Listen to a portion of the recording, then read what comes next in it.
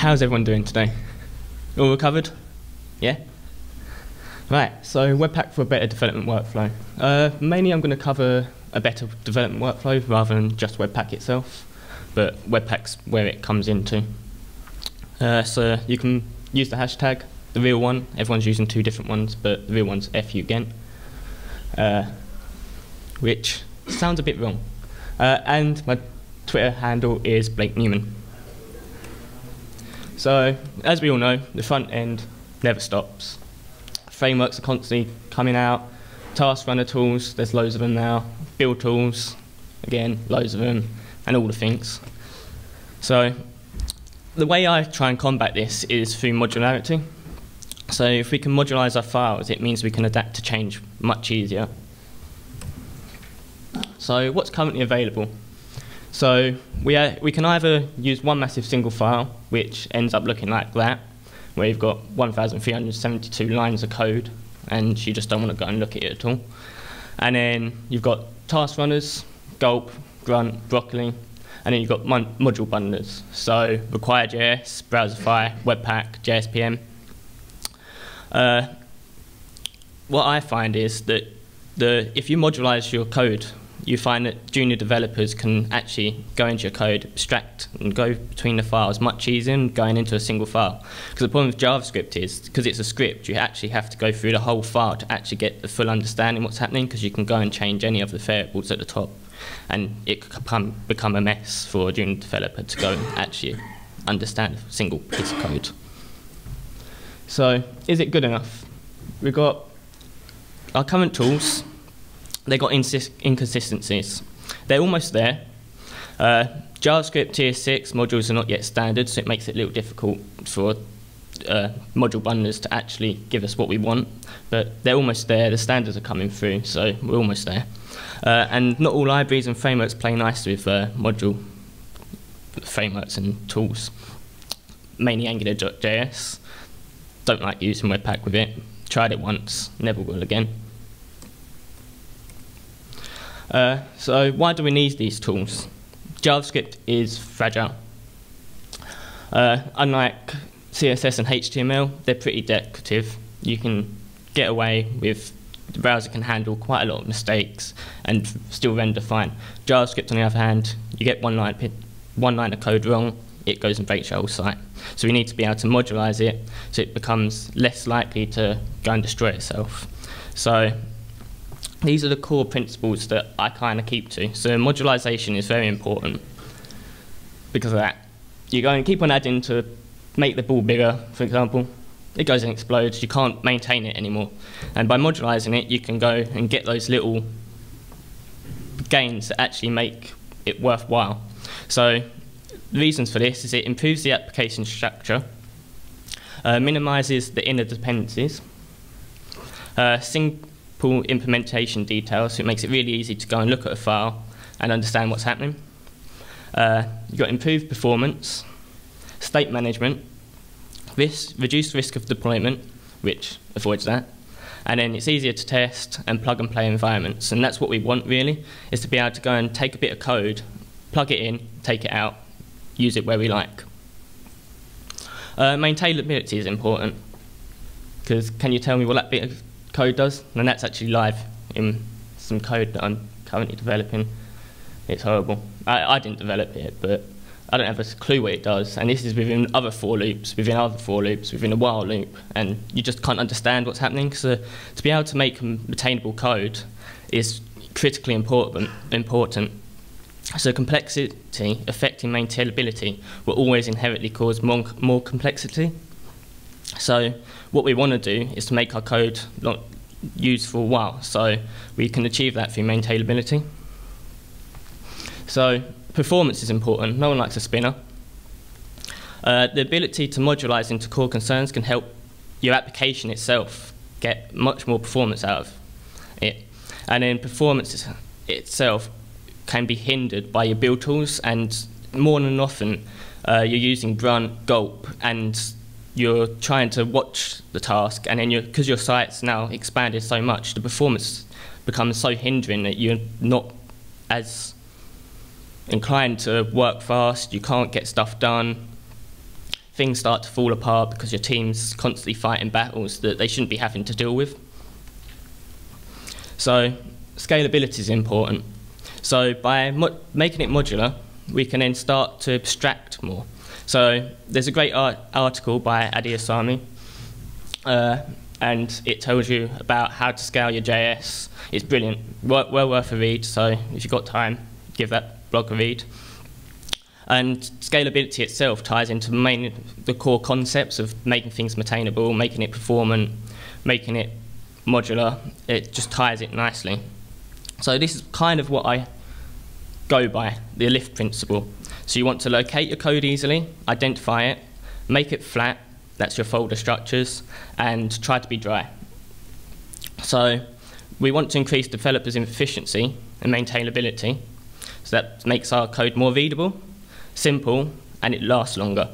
So we want to find quickly by having naming conventions and have directory structures that are easy and understandable. So we want to find exposure points within our code, so that's identify. So you want to be able to open up a file and understand exactly what's happening. But just looking at the top of it, you don't want to have to go through the whole code to actually understand what that file itself is doing. Because more than often I've had developers come up to me, what is this file doing? So you're putting all of the core concern at the top so you can understand what's happening. So we want a flat directory structure for as long as possible. And this is to help us locate our code really easily. And we want it to be dry as possible, so making it easy to understand your code. So the learning curve for new developers is really easy to make it maintainable. Right, so we'll do a bit of an introduction to Webpack now and see how that evolves to fit what we want to make our code more modular. So it's kind of a task runner, but at the same time it's not fully one. It just removes the need for one, like grunt and gulp. You can do most things with Webpack itself. It's a module and asset bundler, so it takes all of your assets. You've got Jade files, JS files, Coffee files, images, CSS. It can all go bundle that into its output package of JS, so it'll go and convert your images into and transform it into inline data code. So we get the benefit of being able to take small images like icons and put them in our JS files. So you've got less HTTP requests. And it's an asset transformation, so it pre-processes all of your assets. So the key features, so modules to bundles. We can compress our assets, inline our assets. We can even split out our code. So I'll go more into detail on that, but we can asynchronously load parts of our code really easily. Dead code removal, so that's really interesting. I've used that quite a lot. So your code, it can go and detect what code isn't being used and take that out from your code base. So if you're not important something, it won't get put there. And then you've got certain functions that are being used twice within different functions. It can go and detect similarities and actually remove that dead code to making your actual bundle smaller. Source maps, application cache, and hot module replacement, which saves development time massively. So if we compare Webpack, so you've got the typical task runners. So you've got lots of plugins. They're not such as a module loader per se, they're just a task runner, so they take a lot of glue in, but they can be adapted to actually making it into a module loader, so you can go and separate all of your files and bring them together, but it takes a little while to get that set up. There's tons of plugins, tons. There's traditionally a lot of gluing together with gulp and grunt. You end up having quite a big file of gluing everything together, which you could just have npm scripts. And this, why we shouldn't use it and just go to npm scripts or Webpack is this great article here. It properly goes into detail of how you can simplify your build tools not to have grunt or gulp anymore. So required.js. It's simple, well established, and this is a module bundler. Bundling the synchronous loading, optimizers. Although the optimizer itself, the config's quite heavy, performance isn't great. No static assets, so you can't go and say, I just want this to be a static asset, it will go and require it in. And it's AMD format, which is out of date, and it's quite messy, and it's not joyful to work with. So we've got Browserify. It's Webpack-like, and it's much a simple multiple alternative. It's got simple configuration, but however, it can be quite slow. It's got no static assets again. It's got an inferior bundling system. You can't get as much out of it. It's not as flexible. And yeah, it's limited really. Although, as a small version of Webpack, if you don't want to have to go to Webpack, I'd recommend Browserify instead. And then we've got the final one of JSPM, which it's quite new, it's immature, it's ES6 compliant now, so that's one good thing. There's little support for preprocessors at the moment, and it requires a partner tool for pre-compilation. So I reckon this will become a good tool and maybe even a Webpack competitor once it matures a bit, but at the moment I don't recommend using it because it's just not mature enough yet. So Webpack itself, we've got our module loaders, bundles, splitting out code. There's many plugins for special requirements. It plays nicely with other tools. Its performance is really great, it's super quick, and it's extremely flexible. The only downside is the docs are a bit messy, they're not great to read, but you can get most of the ideas from the docs, it's just you have to kind of go and learn yourself a bit more. So how does it work? So we've got our bundling and entries, which means consistency with our development environments. We've got some clear bundling strategies, and we can even abstract to common bundles, so it can go and take those bit of code that we know is used in certain places, so it's used 5 places in a modal window, a basket, for example, and that bit of code is used loads of places. We've required it in quite a lot, and it will go and we can create a common bundle and get that loaded in with every part of the application, so you can split out your application into core concerns. And then we've got multiple entry points for multi-page applications, and it's brilliant for single-page applications.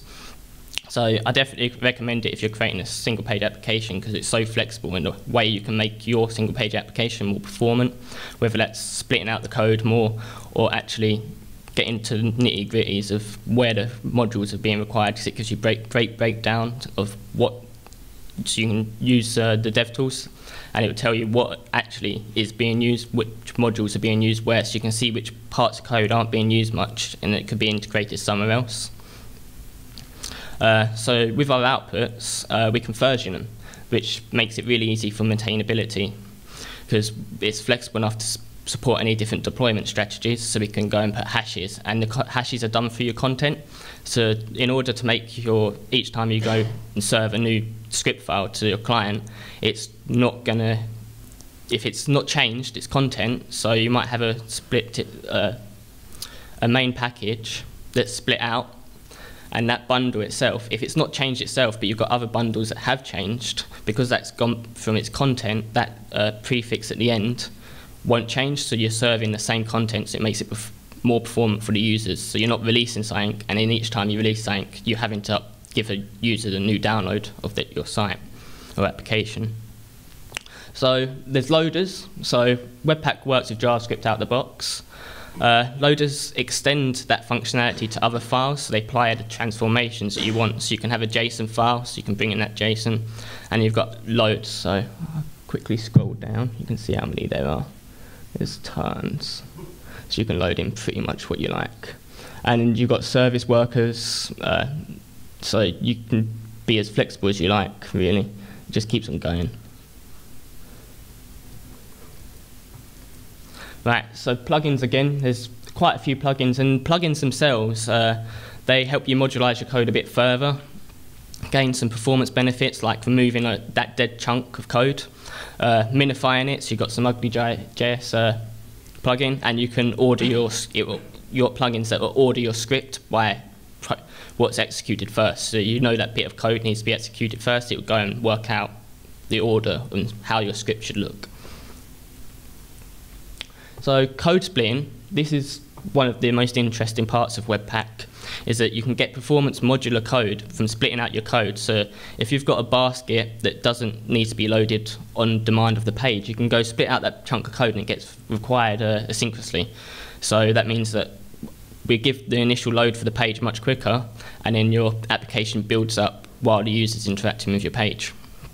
So if we look at the code, all you need to do is just say require.ensure, array notation, basket.view, for example, and then just require it in and then you can give the name of the code itself at the end, like basket, and that will go and give the bundle's name basket, so it would be basket.js with your content hash somewhere.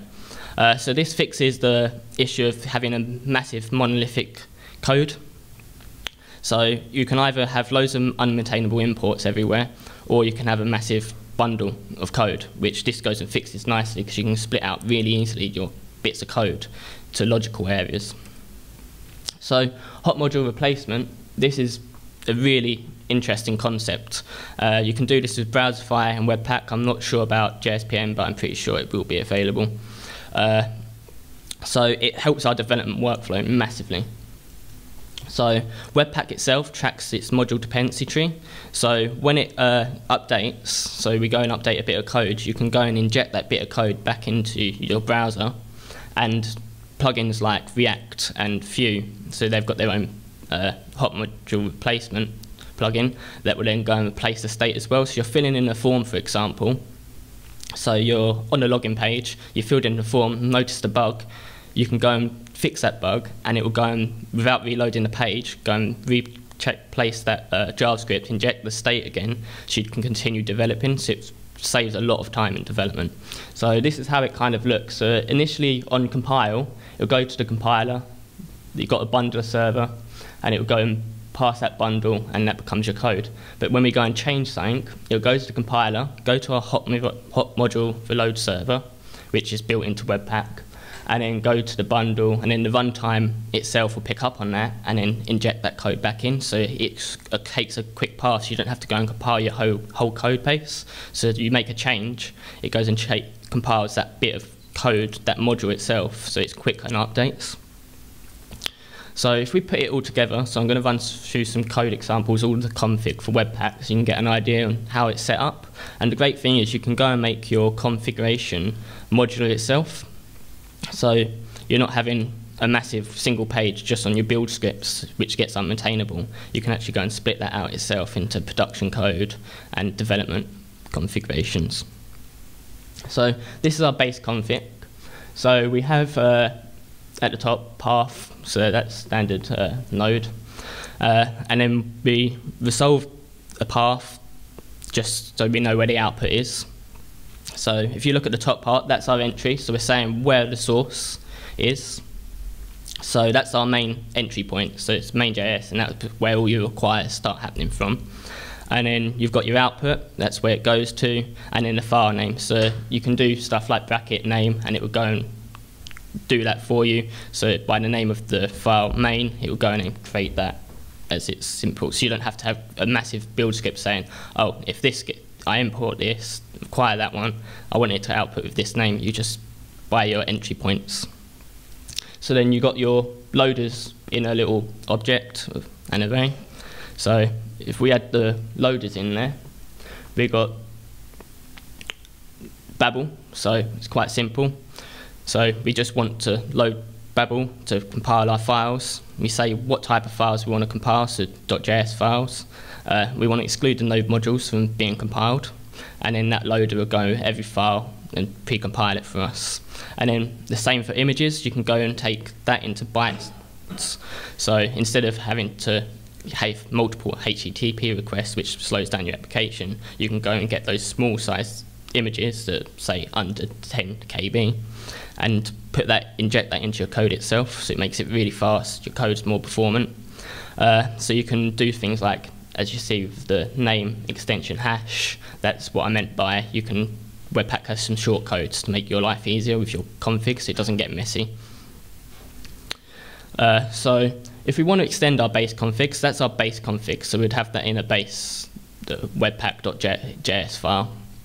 And then we can go and extend that with Webpack merge. So we can merge ours and create simple development config and production config. So your base config is pretty much what it's going to do, and then you can do some slight variation depending on development, like setting up a server, for example, or with production you want to minify your code, so you can go and separate out, and it makes your code or build tools really easy to reason with.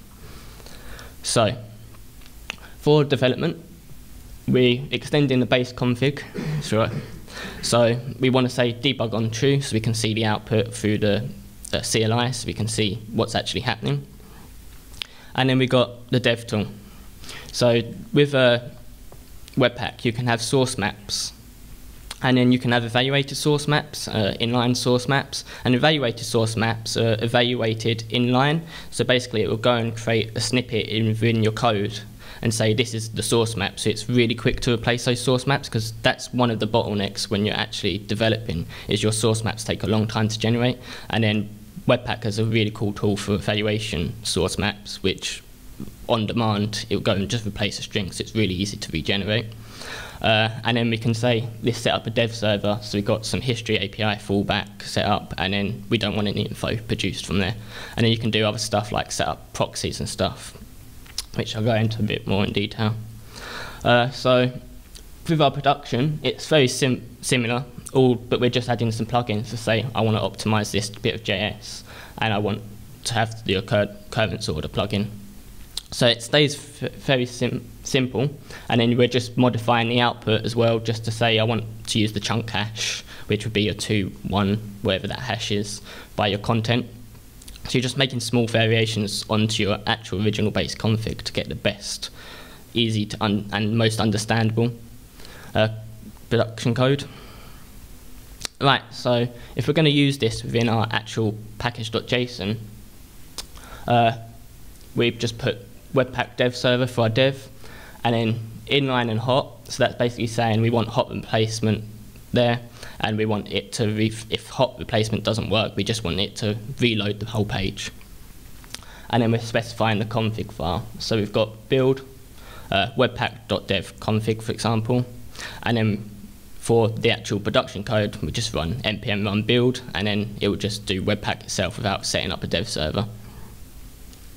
So self-express, it can be expanded much heavily. So instead of having that simple base config, you can go and set up your own Express dev servers with the Webpack dev middleware. And this gives you custom implementations. I won't go into detail on this because there's lots of resources online, and this is when you're actually getting in depth with Webpack to actually get custom implementations to fit your build tools.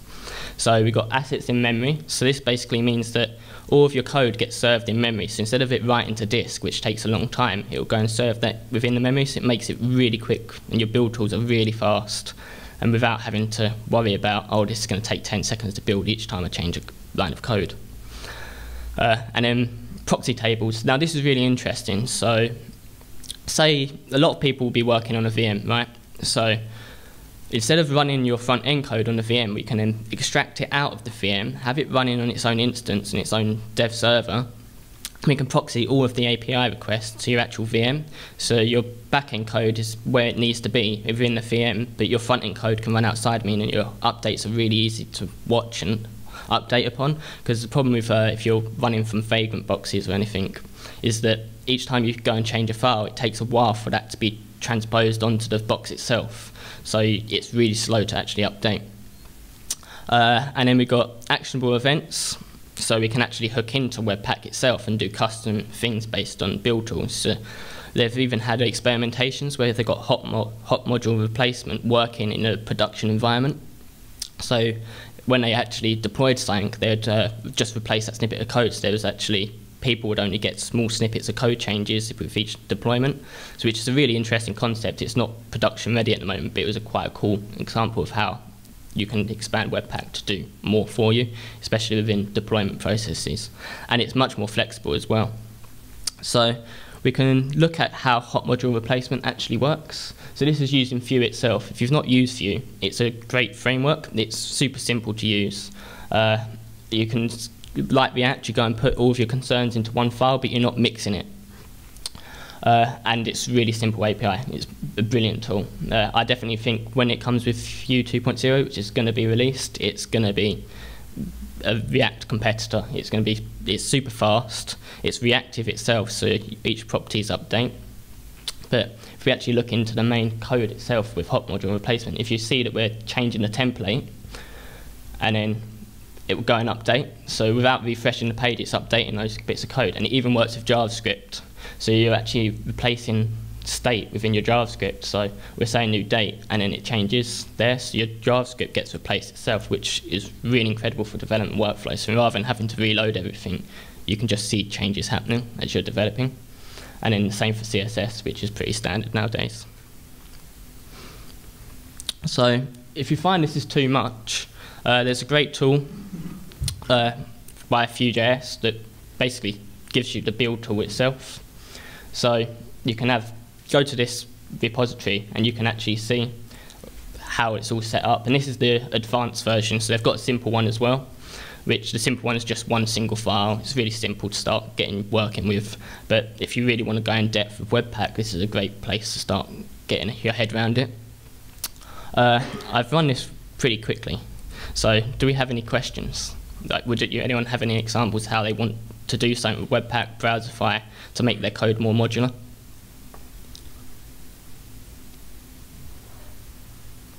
Nope. Well, that was easy. Did anyone understand me? Because I speak really fast. Right, I think that's it then. We get an extended lunch break. Oh no, we've got a question. I'm not even too sure how to phrase the question, but how would this work within the context of building, say, a Drupal theme? I know this is quasi-Drupal. So I've not really used Drupal much myself, but... You say any of a CMS whereby you've done a full control over the entire thing that's going on the page. You're responsible for a small thing, but there's other modules in their thing as well. How could Webpack help with that scenario? So I guess it depends how Drupal itself will go and create it. So I know Meteor.js kind of got a Webpack equivalent. So they kind of bootstrap on how Webpack does things.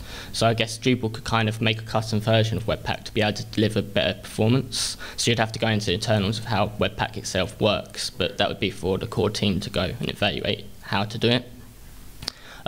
In terms of doing it yourself, I guess if you're creating completely custom themes and they're offline in their own repository, then you can use Webpack in that scenario. But if you're just creating custom small themes actually within the CMS, it's probably going to be a bit difficult to use Webpack.